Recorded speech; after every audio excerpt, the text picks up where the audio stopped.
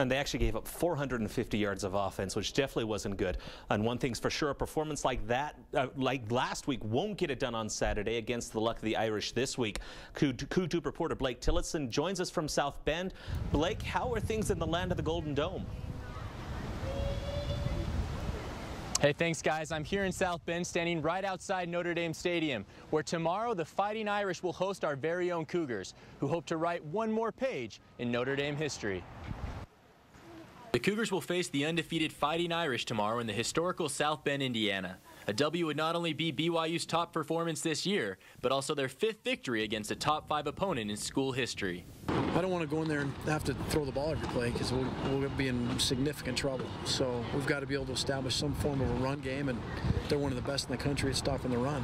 The stage that is Notre Dame Stadium will star key players on both sides of the ball. Nelson, Hoffman, and Williams will each have to watch out for All-American linebacker Manti Te'o, who leads the Irish defense with 59 tackles, 3 interceptions, and 2 fumble recoveries. As a defense, we want to dominate. We want to dominate opponents, and the best way to do that is to keep the points down. On the other hand, Irish quarterback Everett Golson and company better be ready for the pressure of Van Noy, Ziggy, and Ogletree, who don't plan on letting Notre Dame anywhere near the famous Touchdown Jesus. The fact that it's Notre Dame, it makes it cooler, but I mean, we don't think, oh, we're going to play Notre Dame, it's just a football game, and it's just another opponent and a face behind a face mask, and so, that's kind of our approach. And even though the Cougars' defense is ranked 5th in the nation, Notre Dame's 11th ranked defense has not allowed an offensive touchdown in its last 4 games. In this defensive showdown featuring 2 of the nation's best, something's got to give. Fumble recovered by Stanford for a touchdown. The Cougars will definitely have their hands full tomorrow, seeing that they have not beaten Notre Dame in South Bend since 1994. Now, I'm standing here with fellow Coup2 reporter Brady Tucker. Brady, this is a beautiful place, especially during this time of year. But really, what is South Bend without Notre Dame football? Well, Blake, this team and this university means so much to this community of South Bend, Indiana. Now, the stadium is not the only historical thing in South Bend. Today, I was able to visit another, the College Football Hall of Fame. While I was there, I was able to see the exhibits of some of the former Cougars enshrined there. The College Football Hall of Fame has been in South Bend since 1995 and puts a historical spin on the pigskin.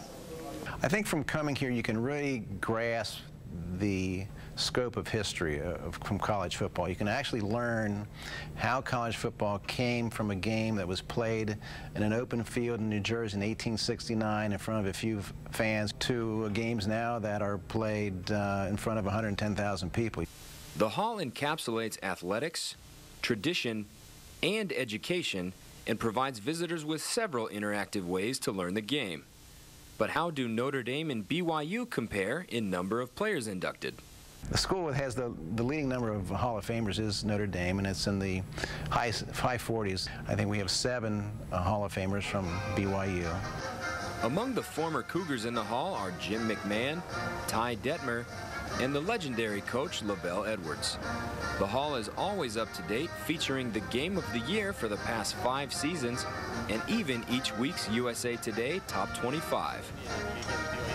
The people of South Bend really ought to take advantage of having the Hall of Fame in their own town, because in 2014, the hall will be relocating to Atlanta. Now, Brady, we've talked about some of the greats of the past, but we're going to see some pretty impressive players tomorrow as well. What is it about these teams, particularly the defense, that stands out? Well, Blake, I think it's going to be a defensive battle from the get-go. BYU is ranked 5th in the nation in total defense, Notre Dame 11th. And when you're throwing names around like Manti Te'o and Kyle Van Noy, you have to expect a very low-scoring game, maybe even some big plays, maybe even a touchdown to decide the game. Coach Kelly has turned this program in a very short amount of time. What is it that he instills in his players that's changed the entire environment of this program? Well, the one thing that I really respect Coach Kelly for is his ability to focus his players. The Notre Dame football team is aware that they are not playing for the pros. They're not playing for their own resumes or their individual stats. They are playing for the Notre Dame Fighting Irish. Now, does that mean that they're focused enough to not think about Oklahoma or even a national championship? You know, some people might call this game a trap game. BYU's just a stepping stone on the way to Oklahoma, maybe an undefeated season and a national title. But again, Coach Kelly's so focused on keeping his players focused, I don't think it's going to happen. Here in South Bend, the people are extremely accommodating. We talked about it today when we walked out of our hotel and they gave us our little breakfast bag. totally for free. For those who can't come to South Bend and experience it, explain what these people are like. You know, the community of South Bend just comes together as a whole and really loves to just welcome the visiting team. They welcome its fans. We heard the fight song, the BYU fight song being played by the Notre Dame band. It is just so impressive. Everyone should at some point in their life come to Notre Dame and enjoy a football game. That's Brady Tucker. I'm Blake Tillotson. Thanks for joining us in South Bend. Thanks, guys. It looks like South Bend is a really fun place to be I gotta during get there football sometime, season. that's yeah. for sure. Oh, yeah.